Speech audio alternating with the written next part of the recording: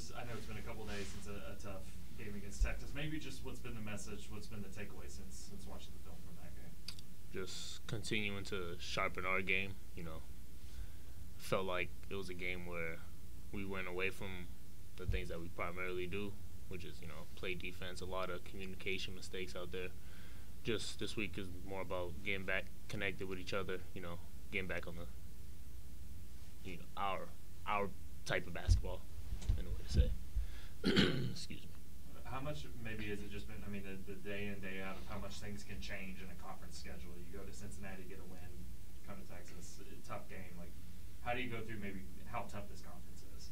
Well, we know every game is going to be a war. I call it the best conference in basketball. A lot of people agree with that one. And it's going to be a war every night. Each team that you play, it could be the last team in the conference, and it's still going to be a dogfight. Every team's capable. How hard is it to bring that physicality and that edge every single night, knowing that it's no nights off kind of thing? Sometimes knowing that that's going to be the only reason you're in the game.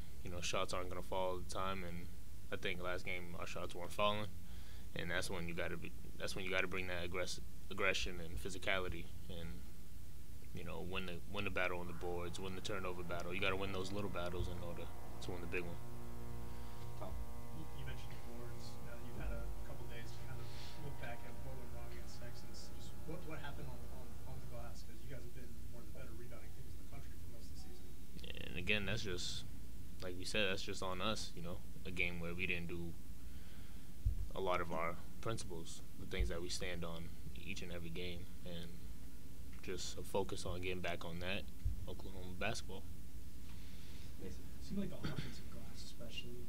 What do you think maybe some of the difficulty was there, and how do you guys fix that specifically? Teams know that we're athletic, so that's probably going into their scout each week, knowing that we get on the offensive glass, and they're trying to keep us off of it, and it's going to get harder as we go along, but we just got to stay on the glass, keep attacking, they'll fall in our hands. How has Coach Moser and your teammates kind of helped create an environment where you can bounce back after a tough loss like Texas? I think it's just the fact that he always emphasizes that it's going to be somebody else's night every night, and this night might not be mine, but another player, like our bench, we have a deep bench, somebody else can come up and pick somebody else up, and even throughout the game, you might not have a bad game for the whole game, but we'll steadily try to pick each other up and encourage each other. Great. Rivaldo, after the game on Tuesday, Porter was pretty passionately defending the guys in this locker room, saying that he does feel like this group has what it needs to succeed. What's it do for you to have a coach like that that's so strongly behind you guys, even on an off night? One of the first things he said when he came into the locker room was, "This one's on me."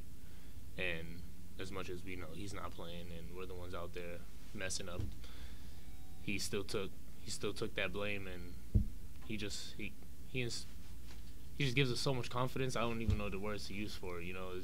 It's a connection that you feel, and it's just next play mentality. That's all we're about. Any additional questions? Okay, thanks. Thanks, appreciate y'all. Thank you.